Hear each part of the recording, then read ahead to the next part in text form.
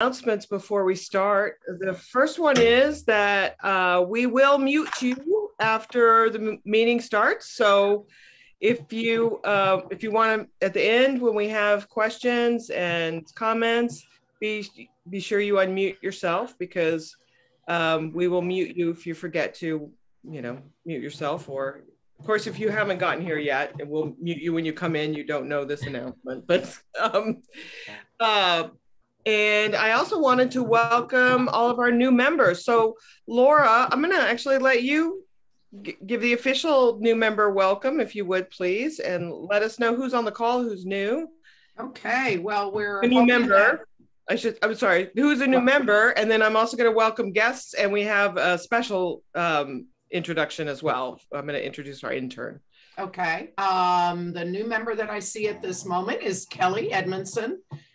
We've had one new member every week in January, and we expect that to pick up. So welcome, Kelly.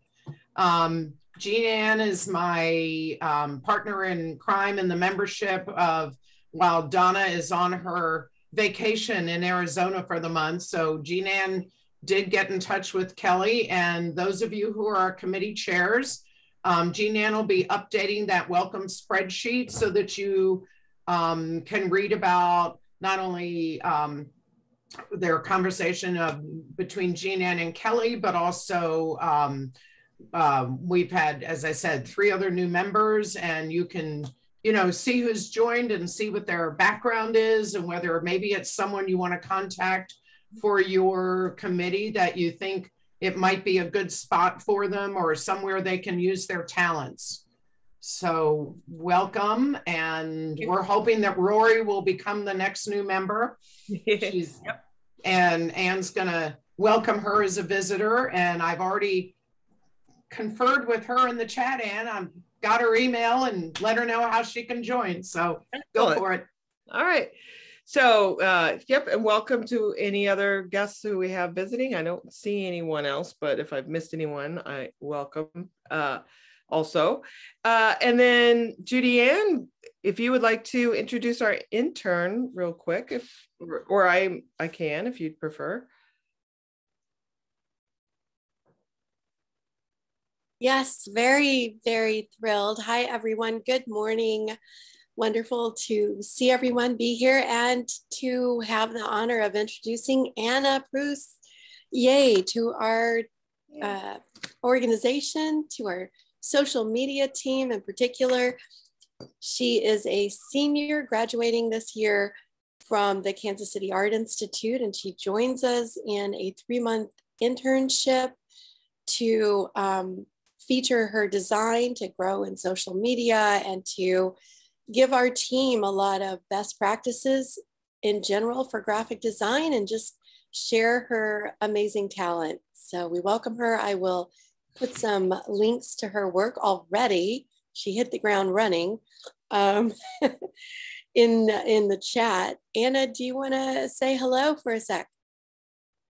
Yeah, I just thank you so much for having me. I'm really honored to be a part of the internship program. I'm having so much fun so far. I'm learning a lot.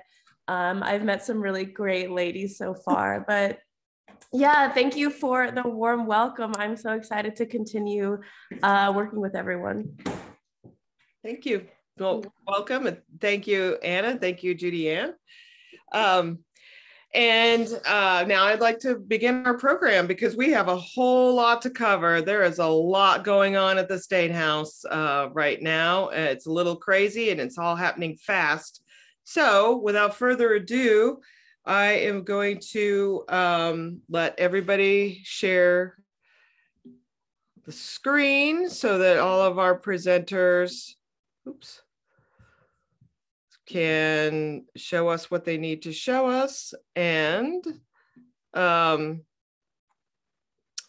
Crystal, can you help me with that? I think I got it. You got it? Thank you. I think I got it. Oh, okay. Thank you, Rachel. So without further ado, I will introduce Rachel Thompson, who we were all chatting with earlier, but who is going to talk about how a bill moves through the General Assembly in Missouri. Hello. I am Rachel, as Anne said.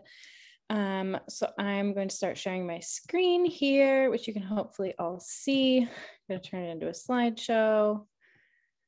And someday when my computer works as fast as I want it to, there we go. Alrighty, so I am just opening this up with a little bit of an intro on how a bill becomes a law. So like what the actual intricacies of the process are, because there might be a little bit more to it than you would expect. I'm also going to tell you where we exactly can plug in and make the most difference. Okay. So the first thing that happens with any bill is that a bill gets filed. It will be, sometimes it'll be pre-filed if it's written and ready to go before the session starts. So pre-filing starts the December before the session. And then once the bill is filed, the next step is that a bill has to have its first reading.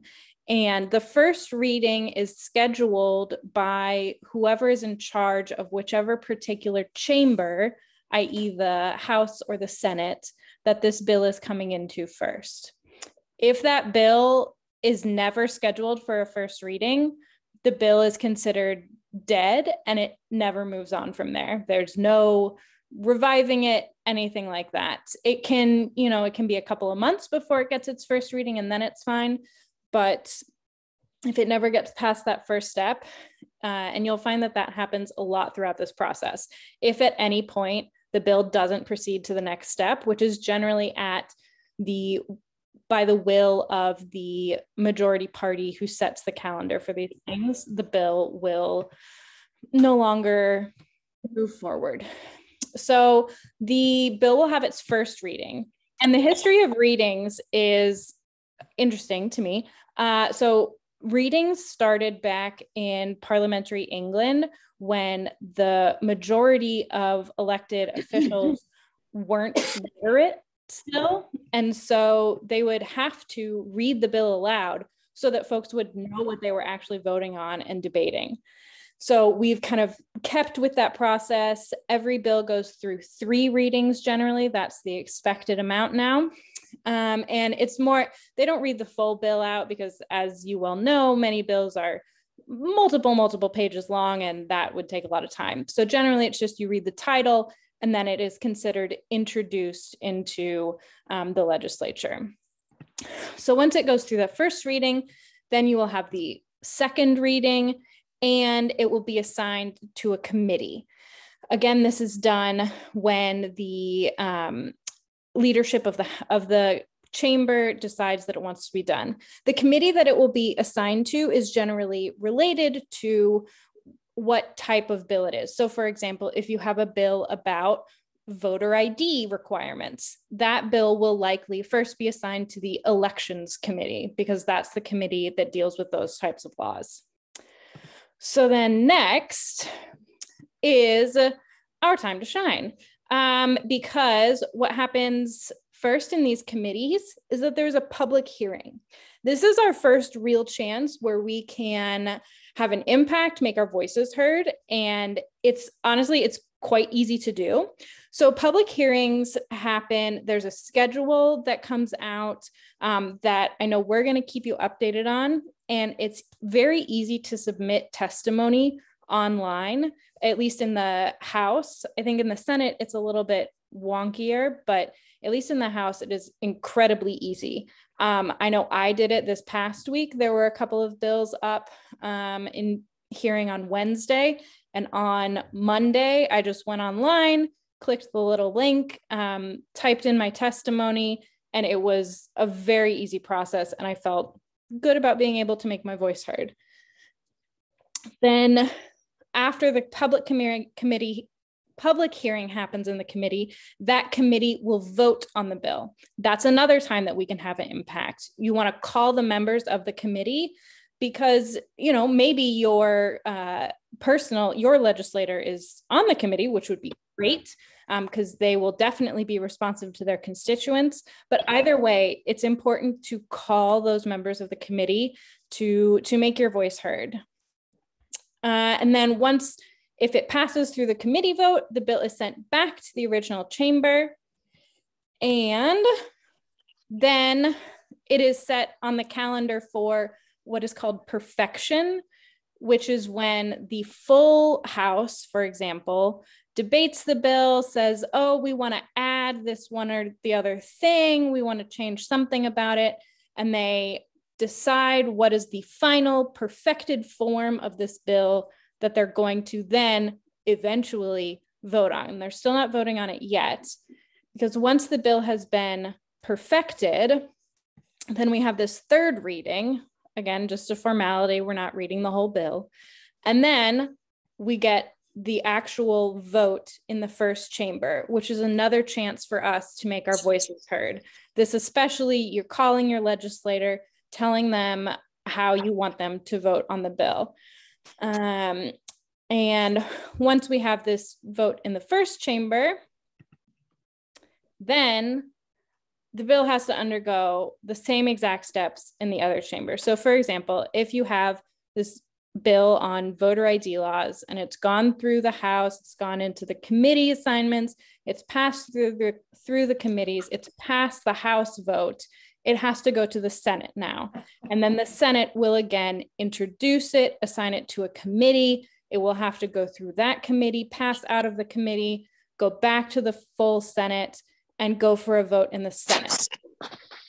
And it's possible then that it gets a little bit funky, because, so in the simplest form, the Senate will pass that bill and it's just, it is form that the House passed the bill, and then we're all hunky-dory, everyone's happy, no one has to fight about anything.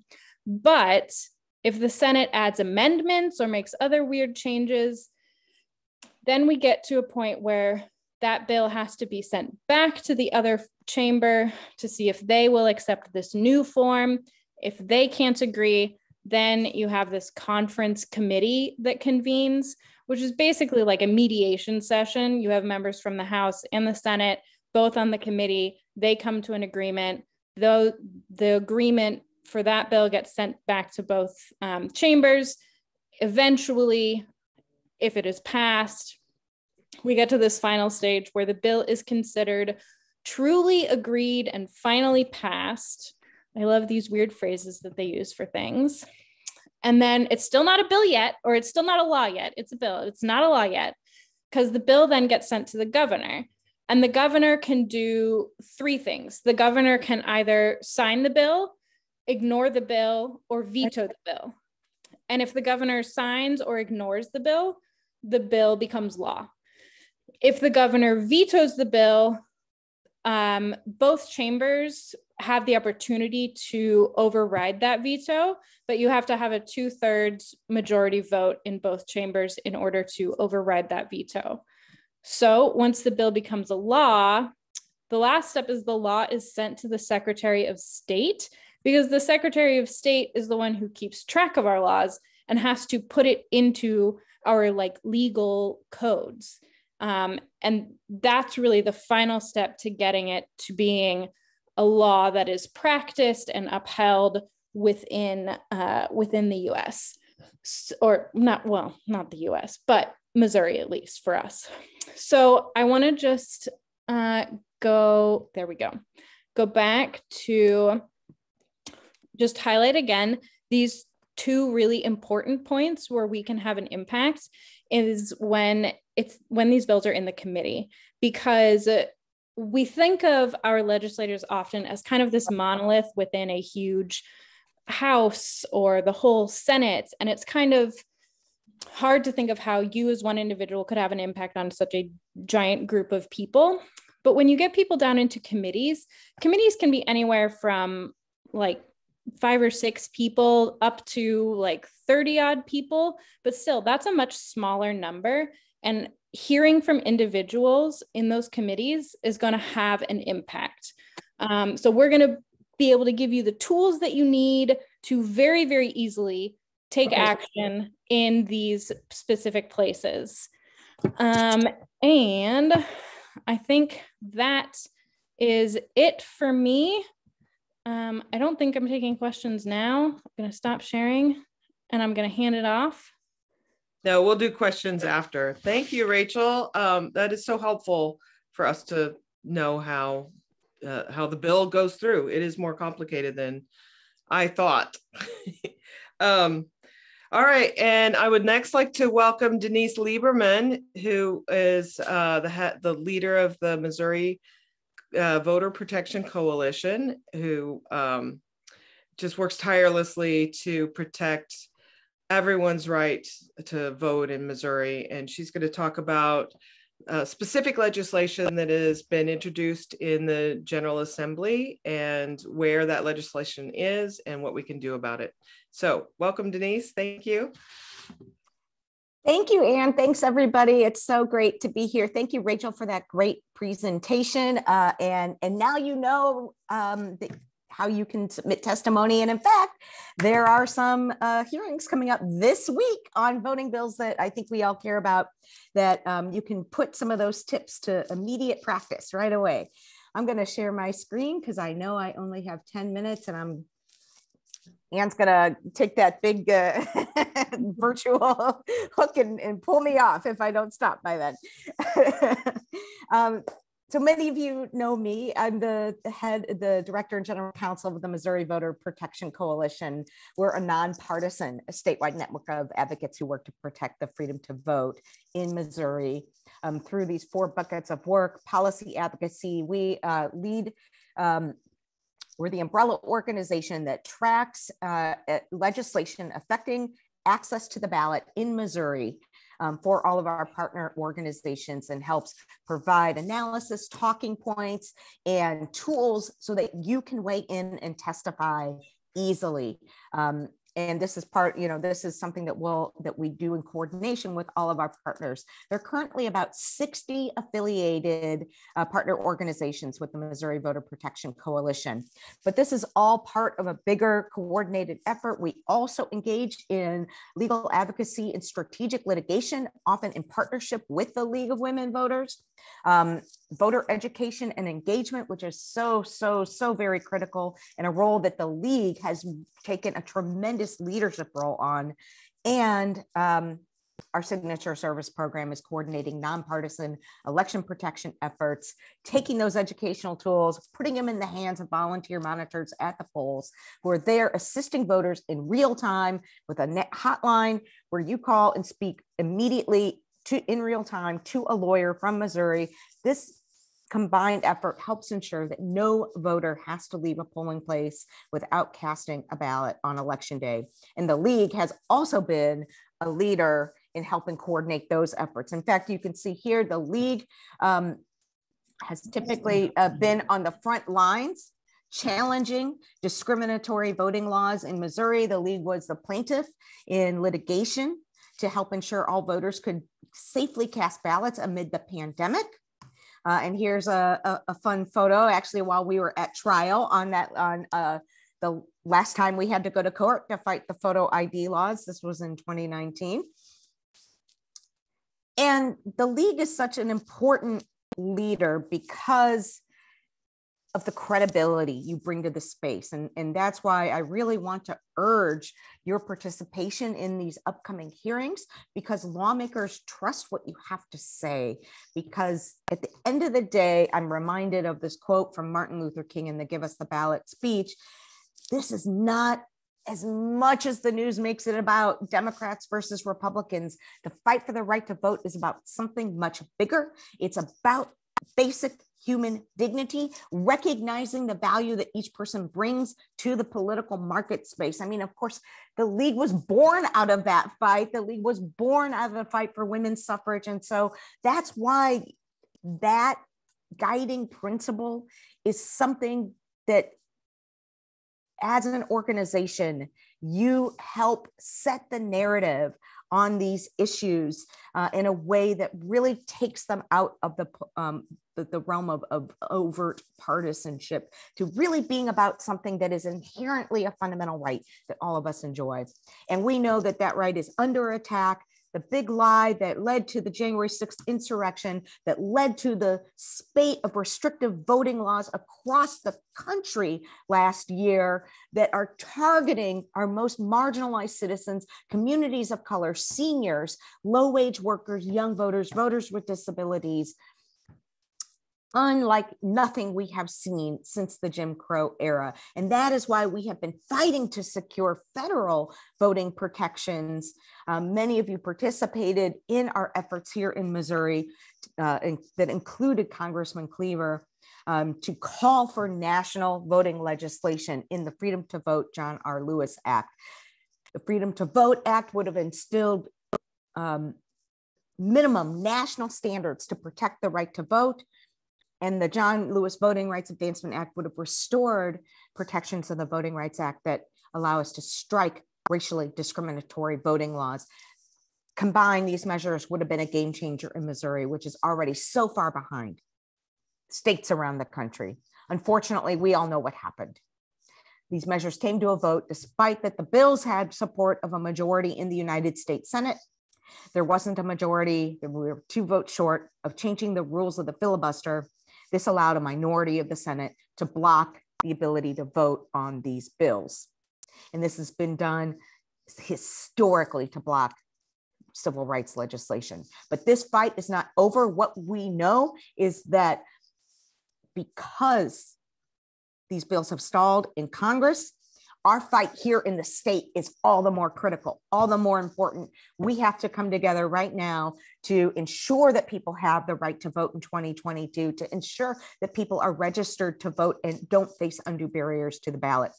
That's hard in a place like Missouri, where our own chief elections official has pointed to Texas as a glowing model for the state of Missouri. Texas, which is known to have enacted the worst voter suppression law in the country last year. So here are the 3 things that we're facing in MoLeg right now, or that there's more than 3. I'm gonna briefly tell you about 3 that affect the right to vote. Photo ID, attacks on the citizen initiative process, and attacks on voting by mail. They're a little bit confusing, purposely so, I'll suggest. First, attacks on the citizen initiative process.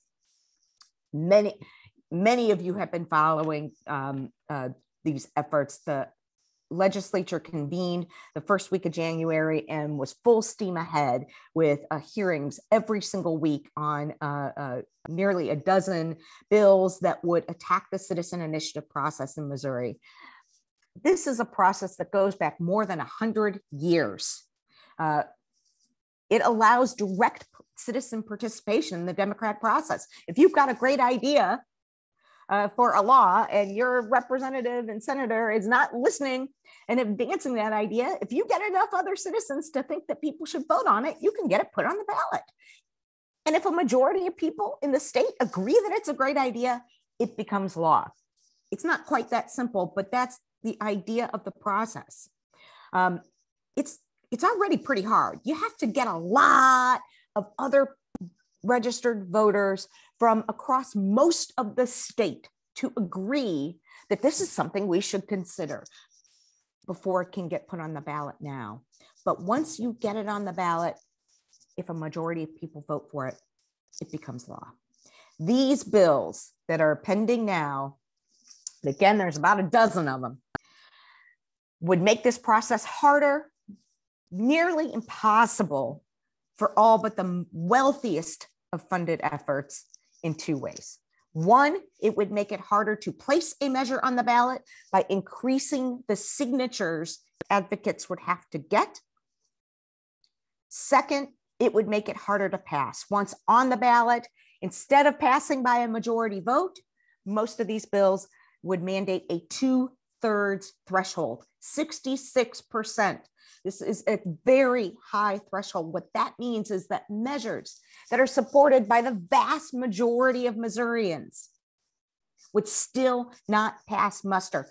Think about Medicaid expansion. Over 60% of Missouri's voters wanted that. That would not be enough to pass muster. By the way, that's one reason we're seeing these bills. But we're seeing these bills around the country. This is part of a concerted attack that mirrors attacks we're seeing in states around the country. So the bill that is furthest along is HJR 79. I was in the Capitol this Thursday when it came to a floor vote. I got to give a shout out to Representative Trish Gumby, who on the floor actually read testimony from many of you. She read testimonies that people submitted to the House Elections Committee when these bills came up for a committee hearing. So these, even when you think that the votes are stacked against you, your testimony makes a difference. Her speech on the floor was incredibly compelling. The media was there covering that. It helped frame and change the narrative. So your testimonies mean something, even though this bill did pass out of the House on Thursday. It's now been first read in the Senate. And again, just like I mentioned, this bill does the two things that I mentioned. It requires more signatures to get on the ballot, probably several 100,000 more signatures. If any of you have ever collected signatures for an initiative or anything, you know that if you get like 15 in an hour or 20 in an hour, you're doing pretty good. So several 100,000 additional signatures is a lot, and increasing the threshold to pass to nearly impossible levels. But there's a whole bunch of these other bills that are also quickly moving their way up. It looks like 79 is the vehicle, but it could really be any of these other initiative petition bills that all do close to the same thing. Second, photo ID. The League of Women Voters has been a plaintiff in like how many photo ID law challenges now? We keep coming back. This is now year 16 that we've had to come back. Lawmakers are yet again attempting to enshrine discriminatory photo ID requirements to vote. What these bills would do is this: eliminate non-photo forms of ID that voters can currently use to vote and have come to rely on, like the voter registration card that you get from the election authority, that the election authority has verified that you are in fact a valid registered voter entitled to vote in that election. What could better verify your eligibility to vote in that election other than that card? And people use it because it's incredibly helpful.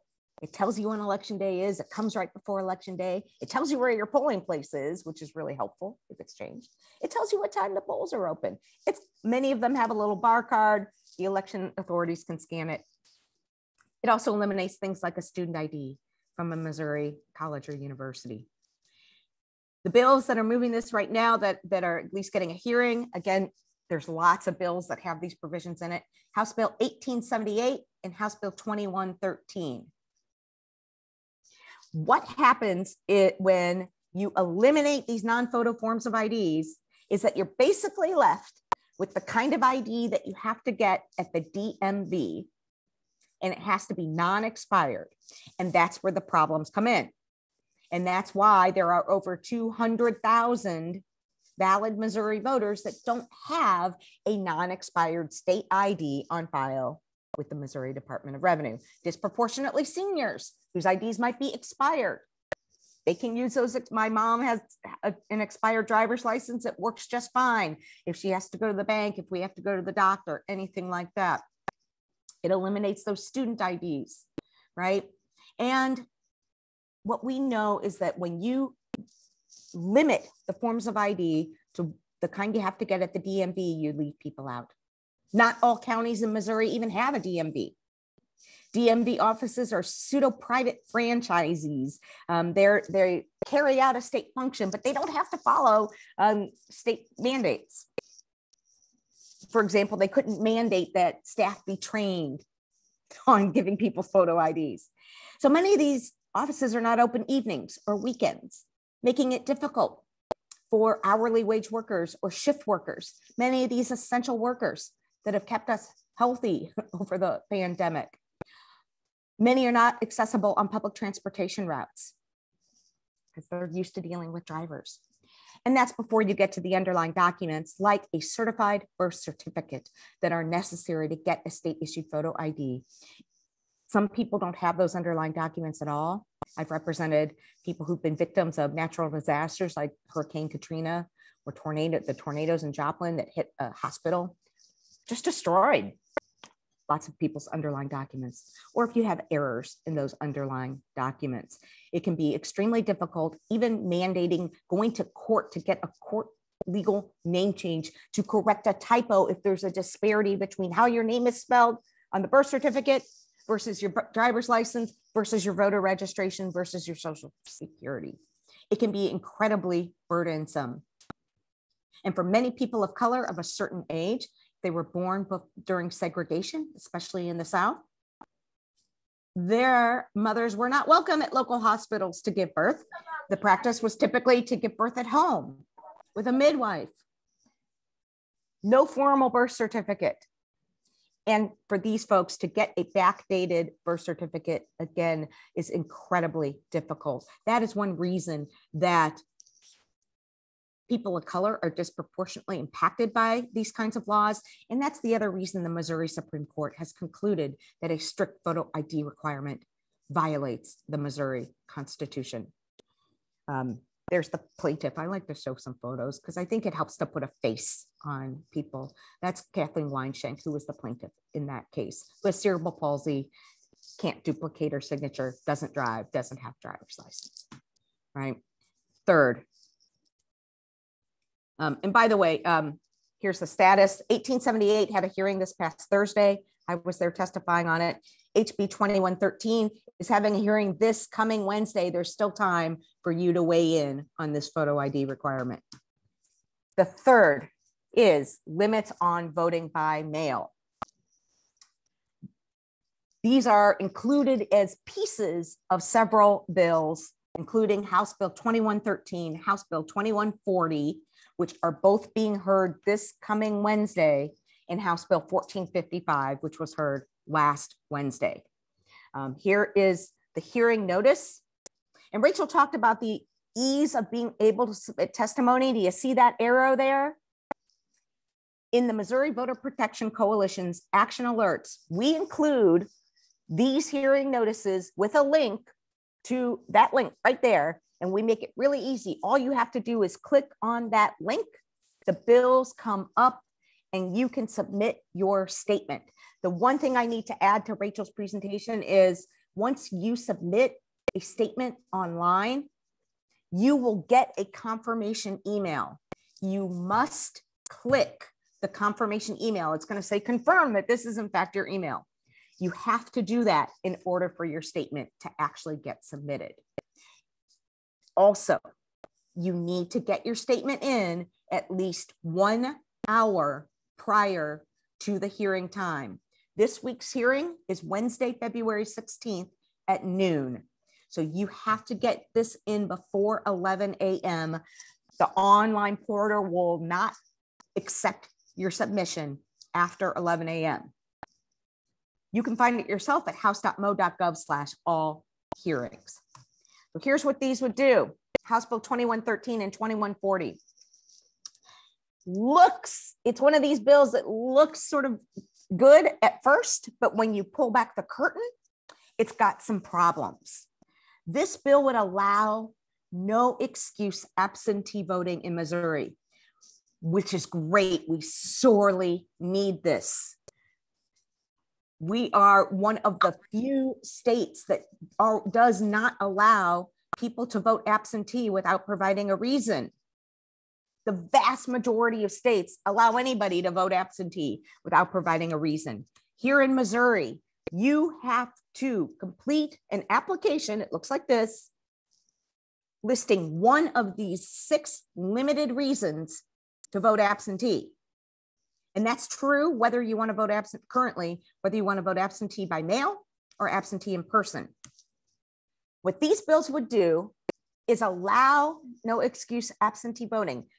You don't have to provide a reason, but only for a subset of voters, only for people who are able to appear in person at the election office, which is typically only open during working hours. They're only required to be open on a Saturday right before Election Day. And only under House Bill 2113 with state issued strict photo ID. House Bill 2113 also says if the photo ID part of the law gets struck down, which we are going to file another lawsuit, Hope you guys are ready to join us again. Then the whole no excuse absentee voting goes away. So you can kind of see that this is really a bit of a ruse already. No excuse absentee voting only for people who can appear in person.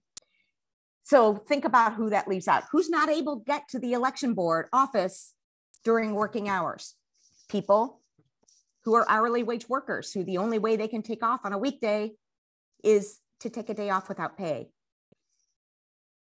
Shift workers, people who lack transportation to the election office, elderly voters, voters with disabilities, people with chronic health conditions, people who have child or elder care obligations who can't get to that office and need to request those absentee ballots by mail. They would still have to meet one of those limited excuses.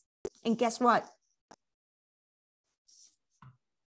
Being over 65, having to work on election day, having a chronic health condition alone, having a disability, unless you are completely confined alone, does not qualify you to get an absentee ballot. You would still not be eligible to vote absentee. These are the people that need absentee voting the most. These are the people who would be left out by this legislation. And even worse, House Bill 2113 actually makes it harder for the most marginalized folks. It would actually limit absentee voting for people who are confined due to illness or disability, saying, oh, now you can only get an absentee ballot if you're actually confined on election day. So for people who have severe illnesses or who are disabled, but occasionally can get out, you're now out of luck. It would also prohibit caretakers of these folks from getting absentee ballots unless they actually live with the confined individual. I serve as a caretaker for my 90-year-old mother. I'm there every single day, most of the day. But I do come home at the end of the day after she goes, after we get her ready for bed, and I, go to bed with my spouse. I don't live with her. I'm not registered to vote there. I would not any longer be eligible to vote absentee because of those caretaking obligations. It also prohibits helping people get absentee ballot applications or helping them fill out those applications. That's something the League has done and lots of other organizations have done. House Bill 1455 also makes it illegal to provide people with blank applications. That bill was heard last week.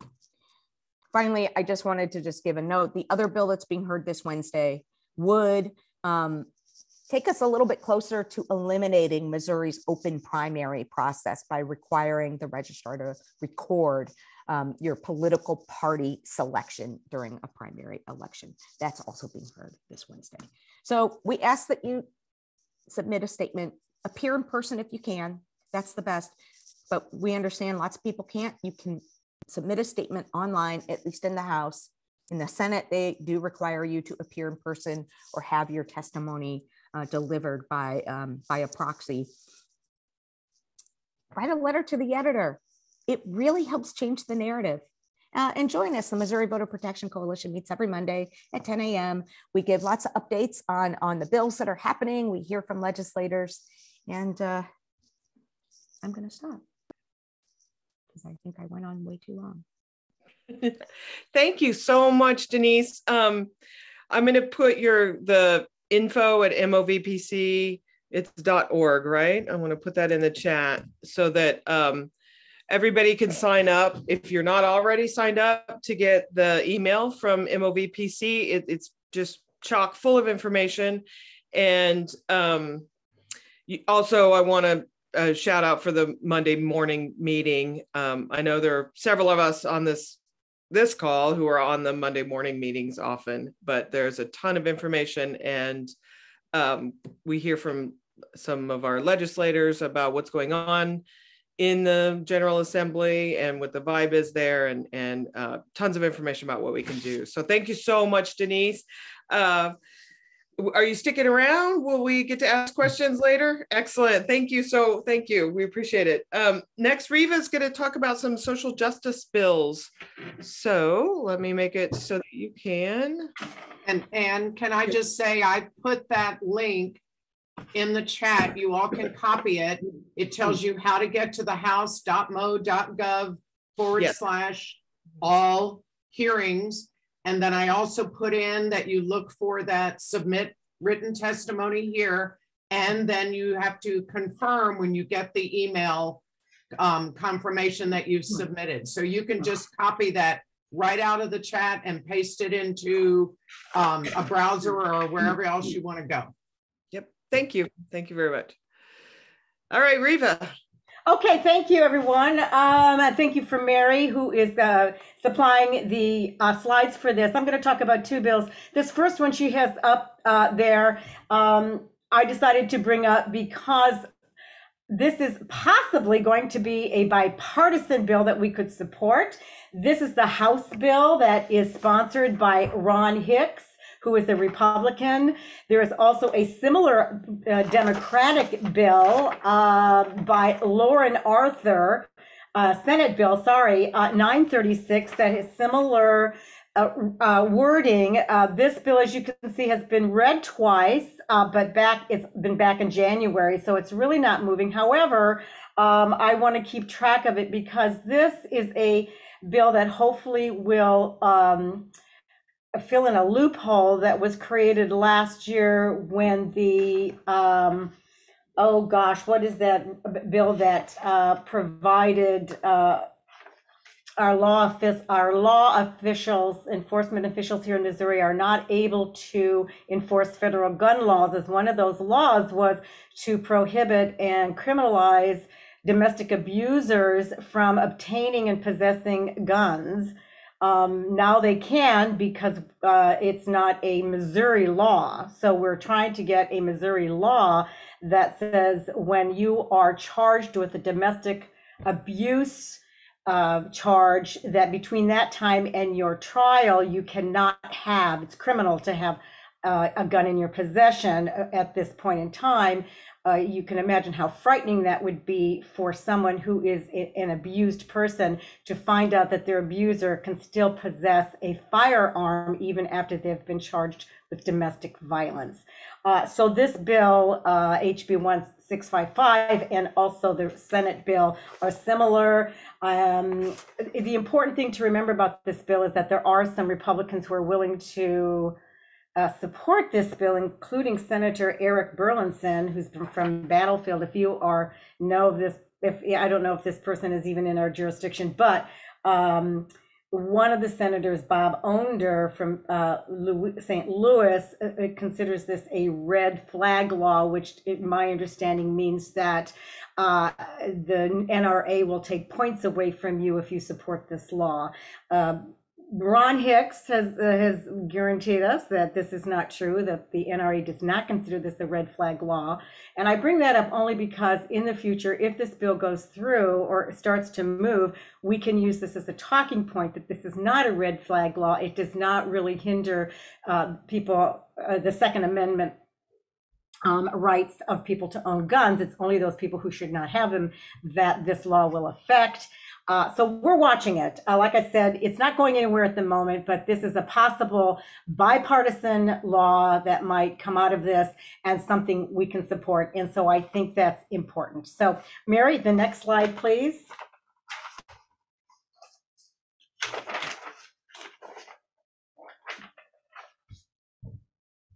Yes.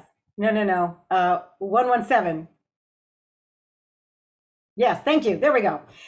You can see that from this slide, this bill has been voted out. It's moving quickly. So it's on the House Joint Resolutions for perfection. This doesn't mean that we can't do anything. It's just that it's out of committee now. And this is a very confusing bill because a lot of people, as you can see, the 160 testimonies were marked in support, but some in error. Mary read through these. Some of these people felt like this actually supported Medicaid expansion, but the bill actually allows the General Assembly to determine whether or not the Medicaid expansion population, which is the people that would have gotten Medicaid we voted for them to get Medicaid. However, the General Assembly can decide whether or not this group of people is actually eligible, and they do that by deciding whether or not they're going to allocate funding for this group of people. they can basically not fund this group of people according to HJR, which is a House Joint Resolution 117. Go back, Mary. We're not done. I know. I just was trying to get in to say that I wrote that wrong. All those were all people in opposition, not in. Right. They were in opposition, but some of them were actually supporting, right? Isn't that what you told me? They were actually supporting Medicaid expansion, and they thought that's what this bill did. It does not support Medicaid expansion. It does the opposite. So this is it's very confusing the way that they have this written, but it basically means that if they don't allocate funding in that fiscal year for this population, those people will not be allowed and eligible for reimbursement through Health Net services. So this is really taking away Medicaid expansion from that particular population that we all wanted to have. You can see on the bottom, 53% approval to expand Medicaid. So this, again, even though this bill is gone out of, is on the perfection calendar, we can still continue to correspond with our legislators and tell them that we are really not only concerned about these people not getting their health services, but also that basically what this bill says is that as voters, what we say does not matter because we've already voted in support of this. I'm going to make it short because I know we're a little behind. So I don't know, Mary, if there's anything else you want to say to this. I just wanted to say to those on board here that we can continue to communicate with the legislators on this particular bill. So that's all I have to say. Thank you very much, Reva. I appreciate that. We appreciate that. Next, we have Mary Lindsay, who's going to talk about some education bills.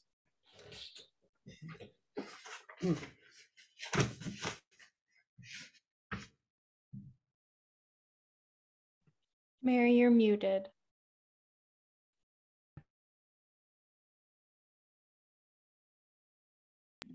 Mary, you need to unmute for us, please. Okay. I thought I couldn't do it because, well, it doesn't matter. I am filling in, so to speak, for the incomparable Dolores, who does all this research every year on education. And that as I think it was Anitra said that she had a big fall and has been injured and has also made it difficult for her to use her computer. Anyway, so this House Bill 1611, we are opposing. It would require that school board candidates declare a party. And obviously, we all know from the news that school boards have become a really, really crazy hotbed of conflict.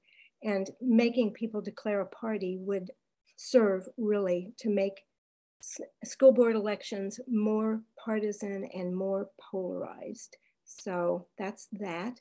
There's another similar one. That isn't what I'm going for. I don't know why. Yes, this one, it would move school board elections from April to November. And this one has moved on. The first one has only been read, no other action has taken place. But this one was read twice and went to the elementary and second. Their education committee was discussed, but hasn't moved on. And I don't know exactly why. Of the bills that I've looked at in preparation for today, there are many, many that on the 8th were stopped. Their action is postponed. And this one also, this is another education bill. And I do need to say that there were like 120 education bills that were pre-filed before we even got into the session. And many of them dealt with critical race theory and all kinds of things, making our school situation more difficult.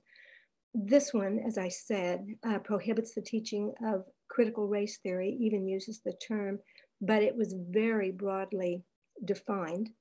And this bill also requires a parent's bill of rights, which would, I mean, I don't even know how a school could function with all the ways in which parents would need to be involved with basically every move they make.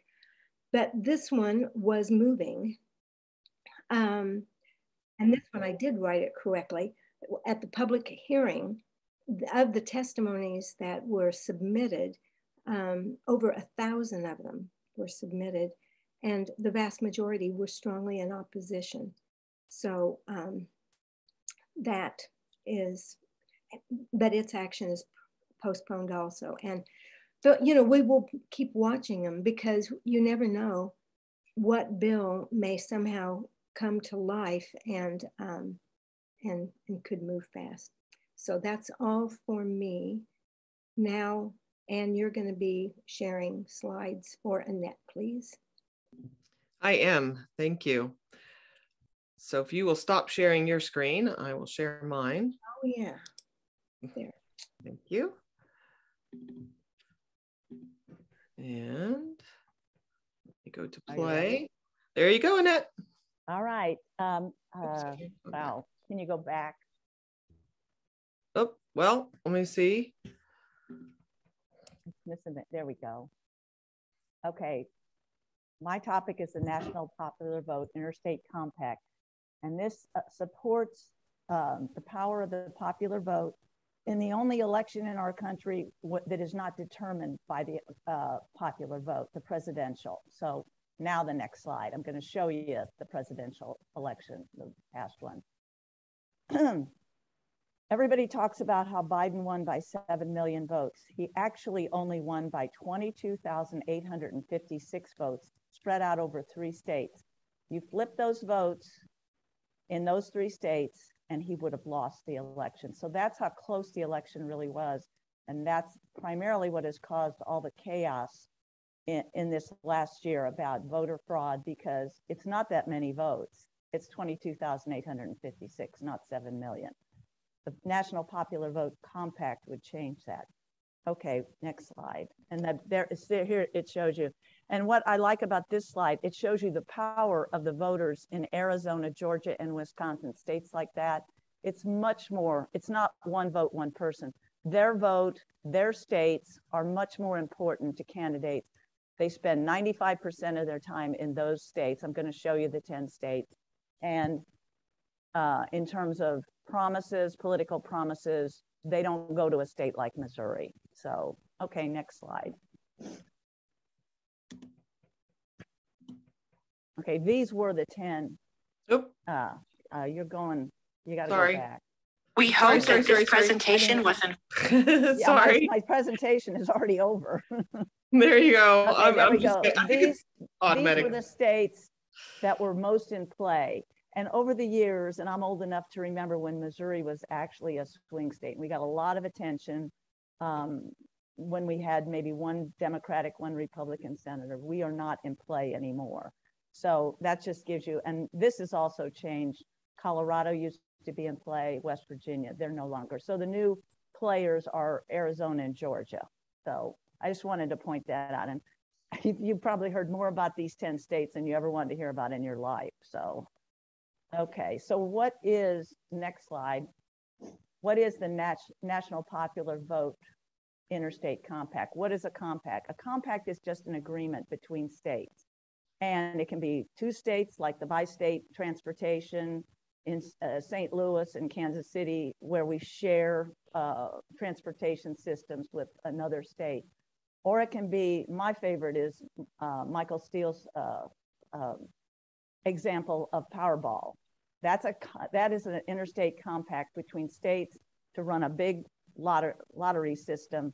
And that the proceeds, we agree in Missouri that if a winner comes up in Wisconsin, we agree that we will give our proceeds to them. That's all part of that compact.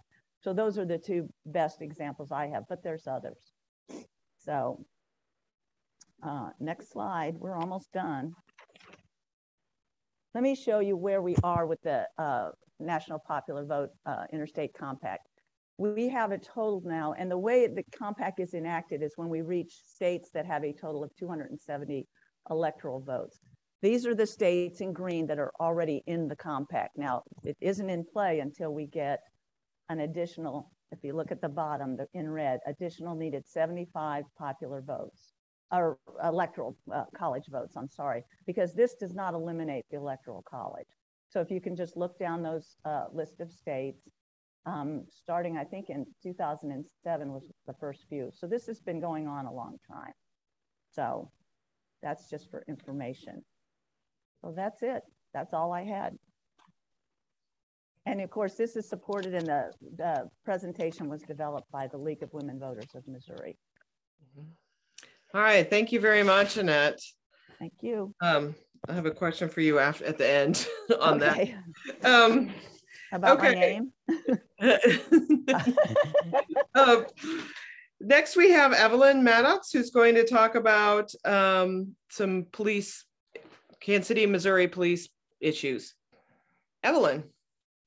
Yes, hello. Thank you very much. And thank you to Mary Lindsay, who developed our slides. And Senate Bill 678 is particularly important to the residents of Kansas City, Missouri, because it would increase funding for the funding from our Kansas City revenues, from the city of Kansas City budget. It would increase the funding from 1/5 to 1/4 of our city's revenue. And that would include all funds that come from taxes and fees and beyond the general revenue. And that means if any of our city agencies gets money from other than taxes, that money would have to be shared with the police department, and which it is not, would not currently be shared.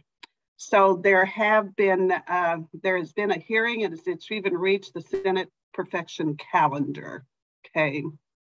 Mary's also noted how Kansas City's current proposed budget for the police department is $269 million, and that's $8 million over last year. So our city council has even increased the money that it would provide to the Kansas City Police Department. If this bill does not pass, the money would already have been increased by our city council. Okay, and if this passes, it would throw our city of Kansas City, all right, budget into a budgetary crisis. Mary, is there a second slide? No? No, oh, okay.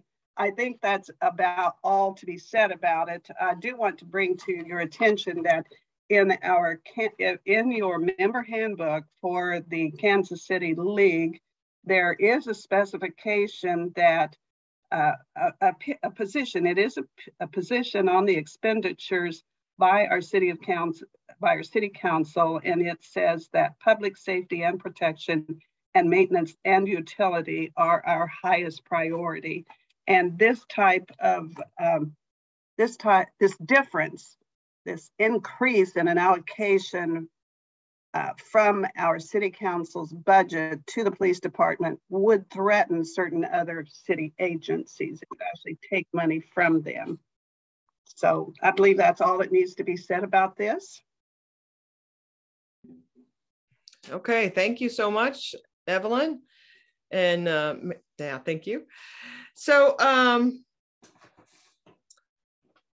those are our guests for today. I want to talk a little bit before we get to questions and answers. I want to talk a little bit about, so now we have this information. Now what do we do? We have at the League, and we have traditionally at the League had a legislative action committee. And our legislative action committee is reforming, re-energizing as we speak.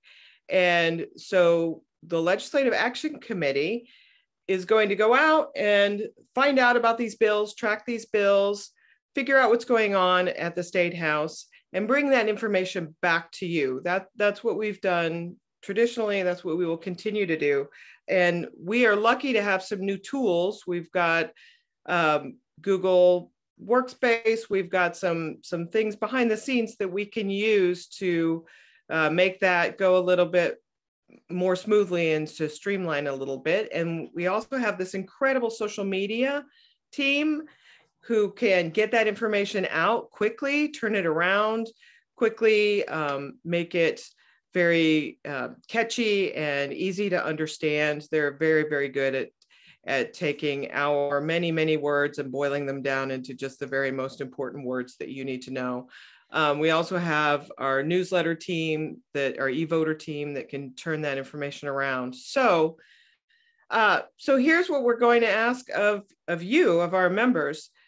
Once a week, we will have a legislative update that goes out via email. That legislative update will include 3 different levels of engagement.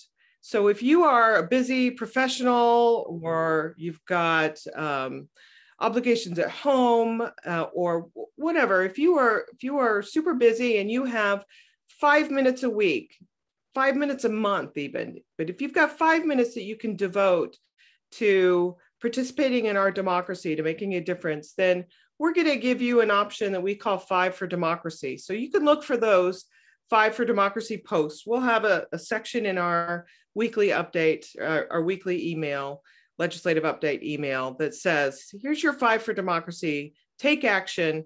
And you can trust that the members of the Legislative Action Committee have vetted that information. And so it will be the very bare bones. We'd like you to call your representative and tell them to vote no. Or we'd like you to call the US Congress maybe. Well, that's not legislative action per se, but we might throw that in. Tell them to vote yes for this, or tell them to support that. So it might be call, it might be tweet, it might be retweet, share, but it'll be something that'll take 5 minutes or less. Then we've got opportunities for people who won't have maybe 30 minutes to become engaged with their with democracy. So we're calling that the power play, and that's 30 minutes roughly. We might ask you to learn more about what that is in this legislation, look at the talking points. We might ask you to write your own social media post.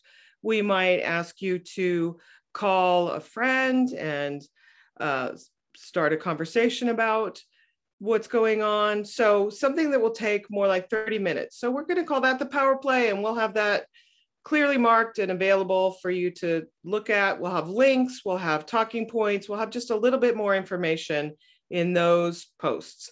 And the final level is a deep dive. So a whole bunch of us are maybe retired or maybe work part-time like I do, and might want to devote, some hours to finding out more about what is going on in the legislature.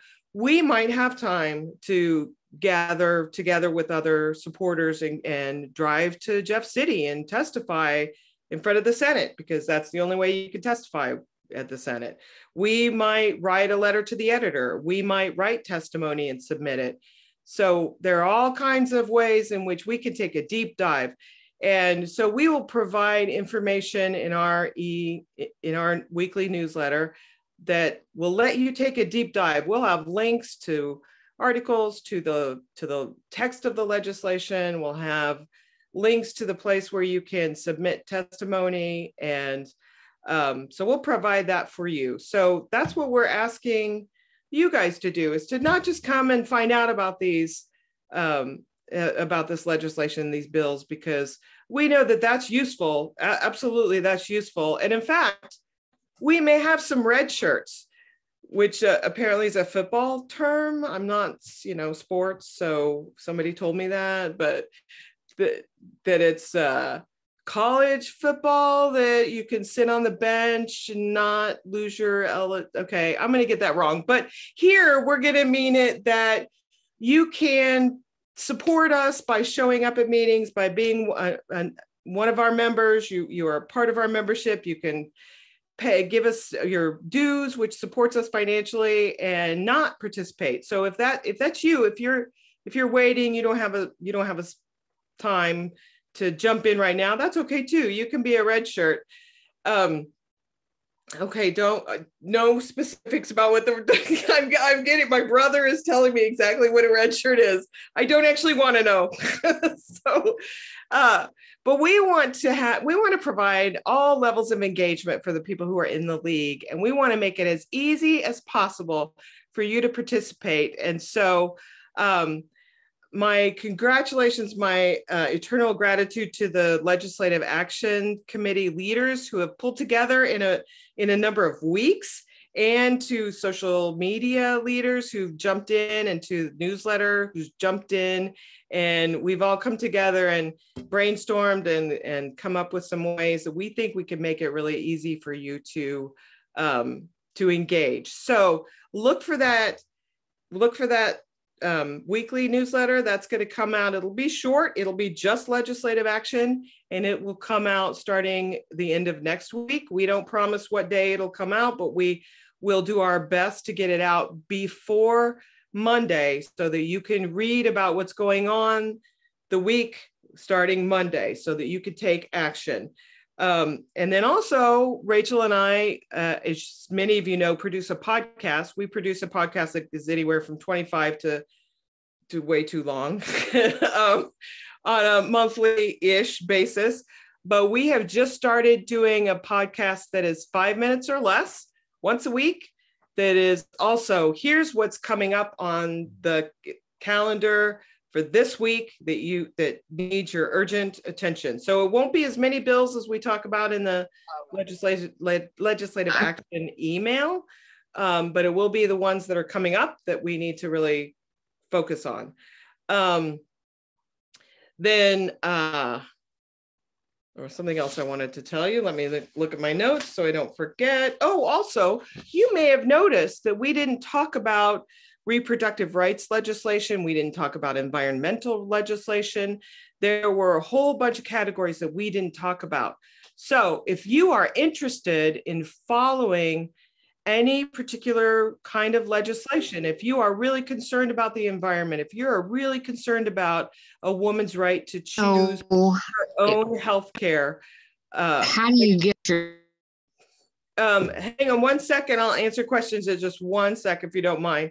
So if you have a subject that you really care about, you can focus on just that subject. You can follow one kind of legislation and be on our Legislative Action Committee. So you can either get in touch with Mary Lindsay if you want to join the Legislative Action Committee. You can also go on the website and sign up for it.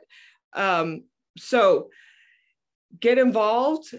We need some help tracking some of this other kind of legislation.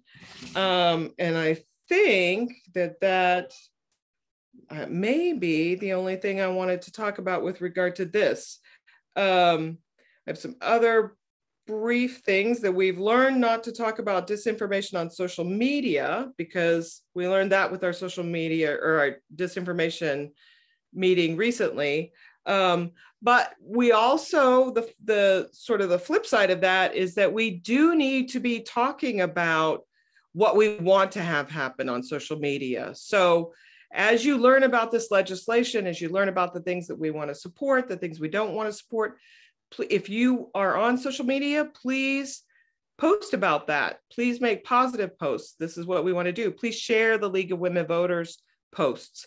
As I said, I think they post every single day at the social media on the Facebook. Sorry, we do, Anne. Yes. Thank you. I suddenly sound like someone who was not born social media native. Worries. We do have a LinkedIn account that we're ramping up, but we're most active on Twitter, Facebook, and Instagram, and you can find us there mostly at LWVKC. If you have any problem with that, put in League of Women Voters, Kansas City, and we'll pop up.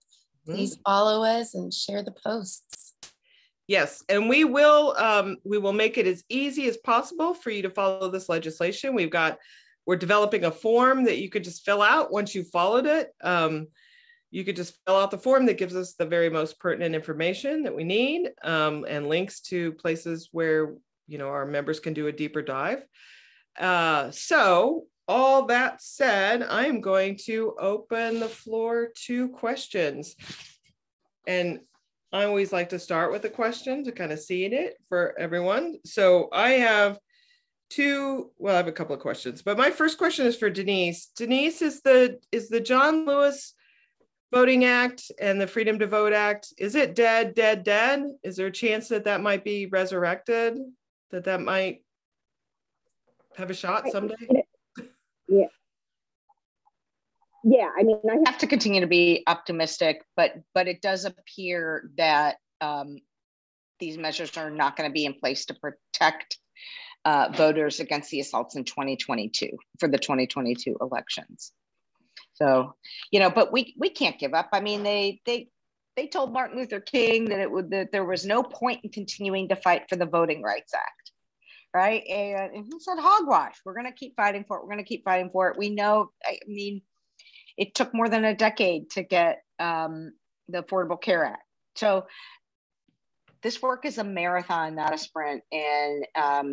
And I have to be convinced that our continued vigilance will ultimately pay off. But in the short run, in terms of blocking these laws that are coming out right now in 2022, I think it's unlikely that these bills will be able to be passed or be in place to stop the current assaults. And that's why I think we need to turn our attention to what's happening in the States. Okay, thank you. Yep, thank you. Mary, Lindsay, you have your hand up? Yes, I wanted to say regarding testimony that, I mean, without a doubt, in-person testifying is the strongest statement that a person can make.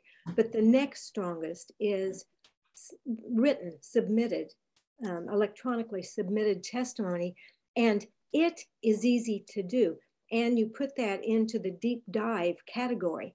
But actually, in preparing for today, I looked at a lot of bills and I read a lot of testimony, and many of the online submitted testimony, I mean, it hadn't occurred to me there were all these people who were writing like a one-line testimony. I really oppose this because blah, blah, blah, or I really support this, whatever.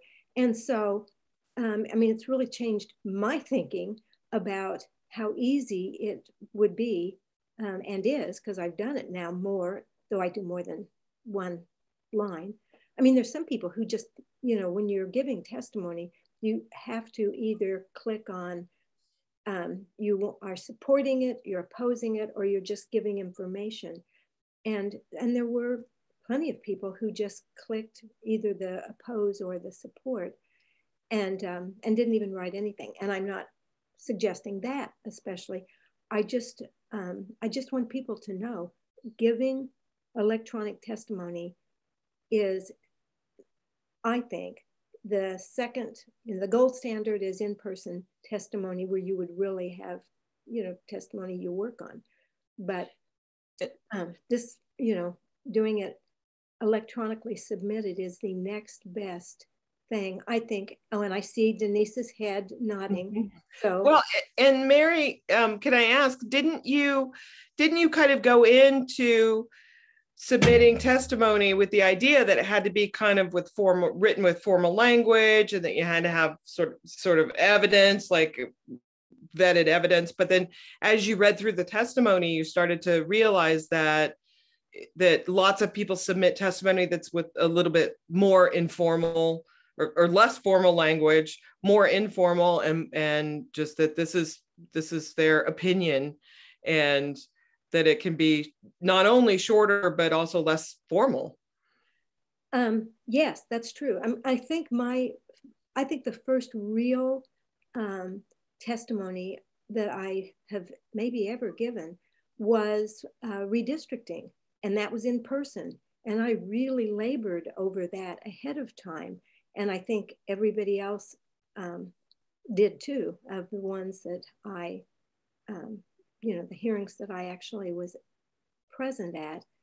And, but now with the, for the legislature, yeah, it's much, much easier. And I don't mean, you know, just say any stupid thing, but I'm not anymore going to be treating it as, well, I can't do it until I've really seriously done research on this and I have, you know, 3 solid reasons I'm for it or against it and all that. And I know I've heard Denise say this a million times, but reading all of these has kind of brought it to life to me, that then giving your own personal angle on it, why you really support some legislation or oppose some legislation, if you give some personal reason that you are taking your position. And you can do it easily in this online submitted version. And Denise, I know you're still here, so let me just say, you know, you do fantastic things on Mondays. I go to those virtually every Monday because it's just a shot in the arm for me to start my week with your inspiration and enthusiasm. But one thing I'd suggest is let people know that doing the online testimony is, you know, is really pretty easy. And anyway, that's all I have to say. Okay, I see hands up from 3 people, Stacy, Evelyn, and Laura, so we'll get to that. I do want to address one thing about the testimony, which is you are members of the League of Women Voters, so you are certainly welcome when you give testimony to mention that you're a member of the League of Women Voters, but I do want to caution you that they're only board members, and actually even that's limited. So we don't speak on behalf of the league. So that's a little bit different because the bar for, you know, whomever is speaking on behalf of the league is a little bit higher as far as how we, you know, the language that we use and the research that we do. But feel free to include in your testimony that you are a member of the league, but just a little bit, but not on behalf. And then I also, Kelly Edmondson in the chat asked about, does it have to be personal impact? No, it doesn't. That question got answered, but I wanted to make sure that everybody heard that question and the answer that no, it doesn't have to be personal. You don't have to tell a story about yourself. You can be a concerned citizen who would like to add your opinion. So we'll go Stacy, then Evelyn, then Laura, then Alice. Stacy. Okay, just real quick, Denise, is the coalition, is that a national coalition? And if so, does every state have a chapter? Missouri Voter Protection Coalition. So this is, whoop, sorry, my earbud just fell out. This is the Missouri Voter Protection Coalition. So it is limited to Missouri, and it is the state table for Missouri. So what I will say is that other states have state tables, and I've worked very closely with the state tables, for example, in Georgia, in North Carolina, in Texas, and Arizona, and other states. So other states do have state tables. Some of them are run through the State Voices Network. Some of them are not. The Missouri Voter Protection Coalition grew out of State Voices when it was originally here back in like 2006, but and then became its own sort of freestanding table as the voting rights issues continued to manifest even after they left the state. So the Voter Protection Coalition is not nationwide. The other states don't have Voter Protection Coalition by their name. No, they do. Like I said, other states have state tables. So just like Missouri does. So we do participate in a number of national coalitions that bring a lot of those state tables together, like the Strike Force Coalition, like the Lawyers Committee Election Protection Coalition. But they look a little bit different in different states, and not every state has a state table. And many of the state tables don't do everything that we do because ours includes, is headed by an attorney that's a voting rights expert. Many of these state tables are more just organizing vehicles, and then they have to partner with legal organizations. Ours is a little unique because it's a little more integrated. With the policy we do is with an eye towards what the law says and where the law is going around the country. And we sort of do our analysis and talking points and narrative building with an eye towards that kind of more wholesale look at how we advance through legislation, through litigation, through changing hearts and minds, public education.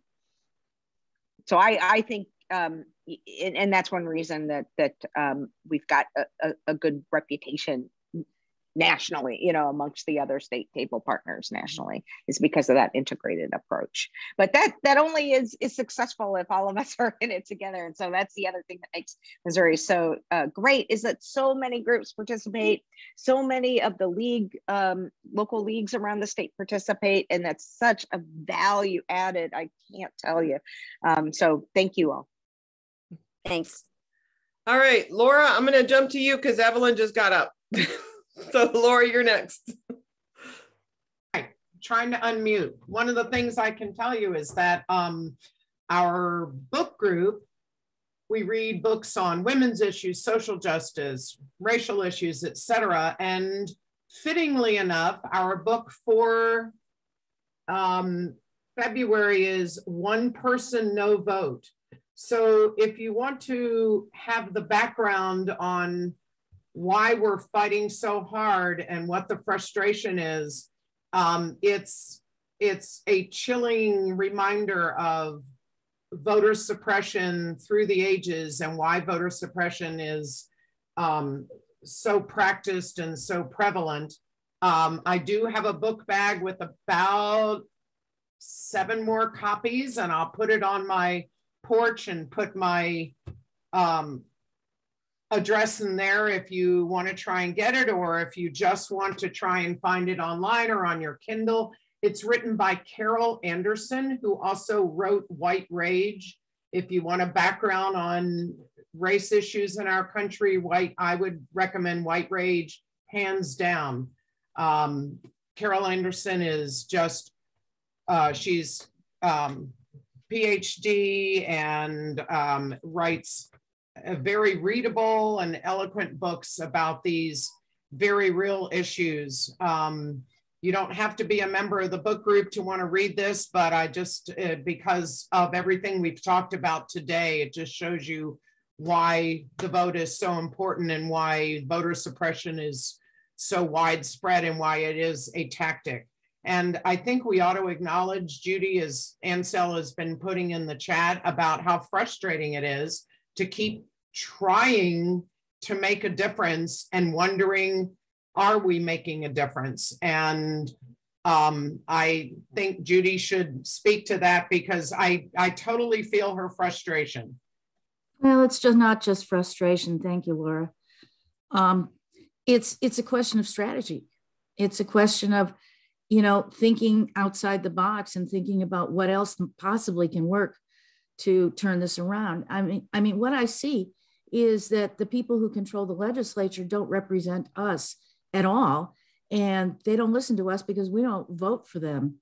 They're from rural districts that are gerrymandered, and they are beholden to the folks that live out there who, for whatever reason, support the ideas that they're pushing, and have been totally had their heads turned by all this scare stuff about critical race theory, etc., and fraudulent voting and all of that kind of stuff. And it just seems to me that until they start electing better representatives, these Republicans aren't going to change because all they're really interested in is getting reelected. Well, and if you read another book, Democracy in Chains by Nancy McLean, I've read Democracy in Chains will give you the 4 decades of why now we have so many legislatures with very conservative, far-right people in power. This has been a concerted effort over 4 decades, and they realized that all politics is local, and they got themselves locally elected, and it's made a huge difference. And I do feel that there were a lot of people asleep at the wheel and thinking people can't possibly fall for this, and we got caught. So before I do want to go on to Evelyn and Alice so that we can get their questions. Can I just say something? I don't want to be a downer. I think that, you know, everybody should do what they think is most effective. I just really am questioning, you know, the big picture stuff. Okay. So I do want to move on in a minute, but I would like to actually answer, you ask a specific question, Judy, in the chat that you said,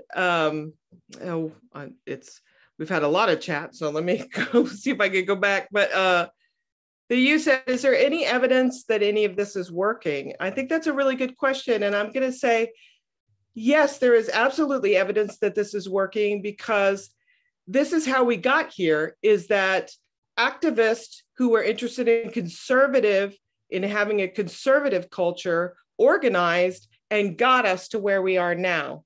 So that's exactly, there was organizing and there was work from conservative groups that got us here. And so the only way that, I mean, not the only way, but I think that's evidence that organizing at the grassroots level works. Now, there were other factors, of course, as well. There was lots of money, and there are some things that make it difficult. But I do think that there is some evidence that getting ourselves organized works. Is it frustrating? Does it look like it's a slog? Yeah.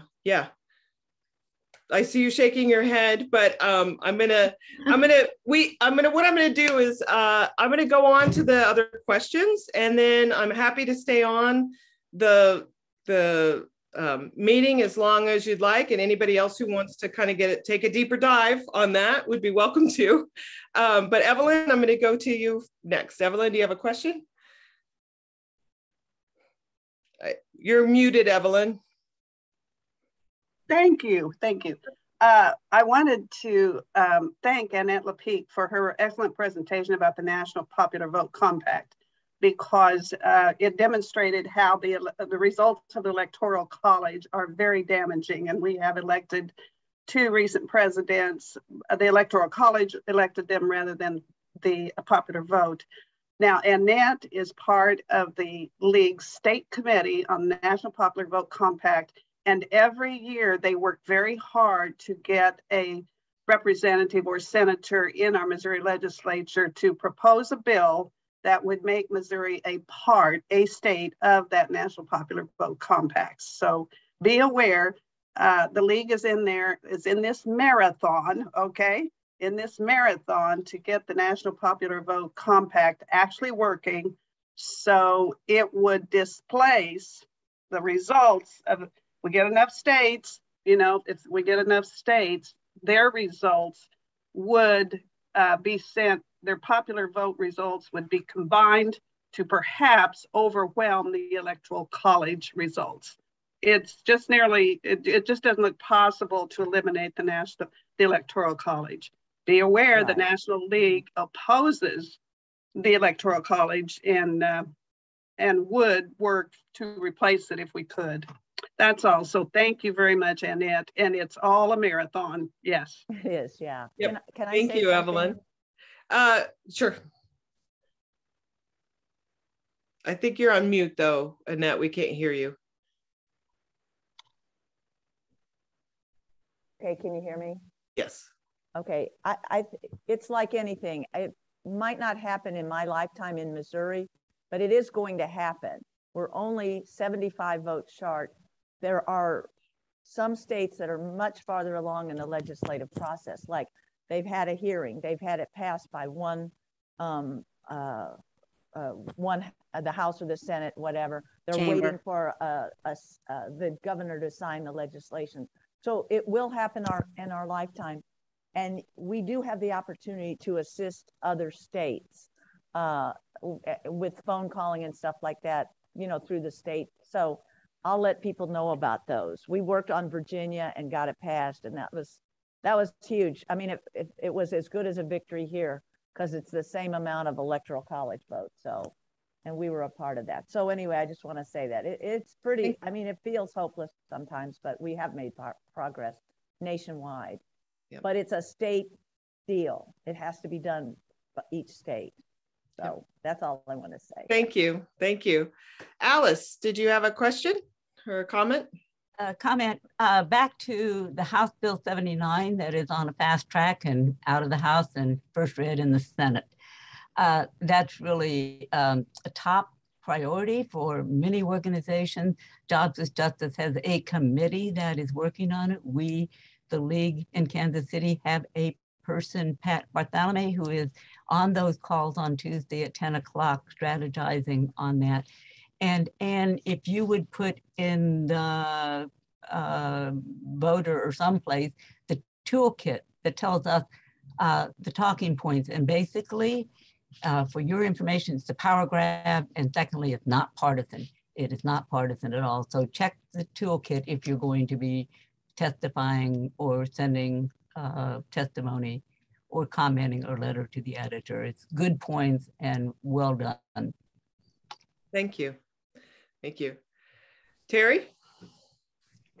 On behalf of Observer Corps, we're working on Sunshine Week, which is the middle of March, and we are going to, Donna Hoke has arranged for Casey Lawrence, who's the director of the Sunshine Law Compliance at the Office of the Missouri Attorney General, to come speak with us on the Sunshine Law, and we're going to be putting out publicity for that. The Observer Corps will be inviting all of our election board officials and all of the entities that we have observers at to come and join us as well. And we will put it out, and we invite you to invite many people to come learn about the Sunshine Law. I know there's at least 3 bills that haven't progressed in the legislature that are proposing to limit what can be asked for via the Sunshine Law. So Observer Corps is following that as well. Yeah, thank you for making that announcement. I have that on my list for the first announcement. And can you say the date again? It's March 14th from 6 to 8. And it'll be live streamed to Facebook, and we'll record it and put it on our YouTube channel. And the link for you can join the Zoom as well. And that link is on the calendar. It is on the calendar. It's on the calendar on our website. So yeah. Thank you very much. All right. So it's 11:30. So I'm going to officially end our meeting, and we'll stop recording. And then I'm happy to stay on if we want to have a little bit more in-depth discussion about strategy, how to, frustration, all that. But first I want to say a ton of thank yous. Thank you so much to Pauline, who does our programs and is the head of the program committee, puts these together and really makes it so that I don't have to do anything but show up with my little script. So thank you, Pauline. Thank you, Crystal, who does all the Zoom and Facebook and streaming and all the back end stuff, which is so awesome because again, I just have to show up with my script. And thank you to Judy Ann and the social media team who puts it all out there and makes all the graphics and so that I get to just show up with my script. And for today's presentation, a special thank you to all the people who did all this research and went out and got all this information for us and brought it back. So thank you so much to Mary Lindsay and to Rachel, who put this group of people together, and to Denise for coming to share about what's going on with MOVPC, to Riva, to Annette, to Evelyn, and to all of you who show up because you care about this, because you want to make a change. So thank you to all of you for showing up. Really appreciate it. And we're officially adjourned, and I'm going to stop the recording, and then we're going to chit chat until we are ready for lunch. So thank you, everybody.